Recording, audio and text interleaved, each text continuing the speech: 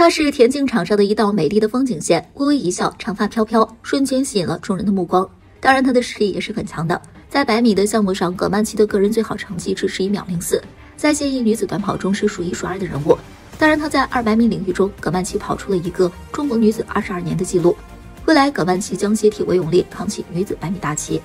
葛曼棋常常担任女子接力的最后一棒，可见她实力的突出。那一股脑的狂飙，狠狠地把其他选手远远地甩在了后面。就像在2019年亚洲田径锦标赛女子4乘100米决赛，中国队位于第5道，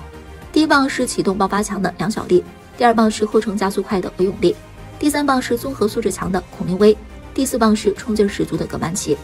2013年第2届亚洲青年运动会女子100米决赛上，葛曼棋就以11秒91的成绩获得金牌，连续多年获得全国女子100米的冠军。